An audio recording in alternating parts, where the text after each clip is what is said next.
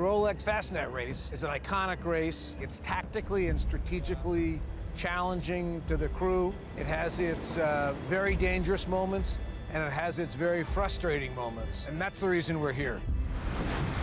The difficult aspect of the Rolex Fastnet Race really is you can never really relax. The Rolex Fastnet Race is one of those ocean classics that everyone has on their list to do, and it's contagious. You know, once you've done one, you want to do it again.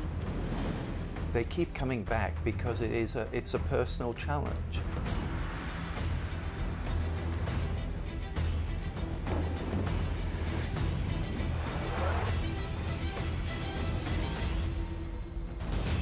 With 90 years of history, the Rolex Fastnet Race has become a legend in international sport and one of the world's great offshore races. The 2015 edition of this biennial race shows every sign of living up to its reputation. The event was filled within an astonishing 24 minutes with a record fleet of around 390 yachts from over 25 countries. The Rolex Fastnet Racecourse is fabled.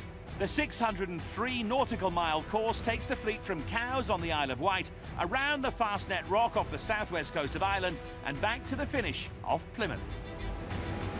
It is a complete challenge, and when the British Isles weather delivers the conditions typical of the time of year, it is a true test of human endeavour.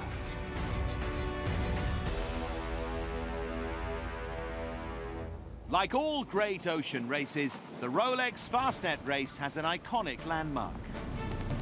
The Fastnet Rock, located on the southern tip of Ireland, is an emotive sight for any sailor.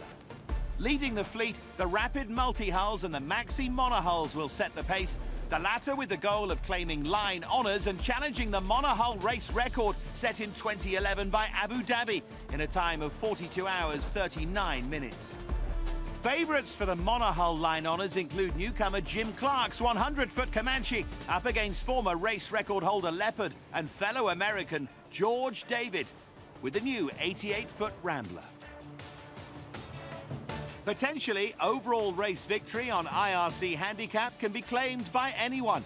In 2013, Pascal and Alexis Loison on night and day became the first double-handed crew to win the Rolex Fastnet Race outright. The Loisons returned this year, hoping but not expecting to repeat that triumph. The 46th Rolex Fastnet Race, organised by the Royal Ocean Racing Club, which also enjoys its 90th anniversary this year, starts from Cowes on Sunday the 16th of August. The starting signals will be given from the battlements of the Royal Yacht Squadron, another club with something to celebrate. 2015 is its bicentenary year.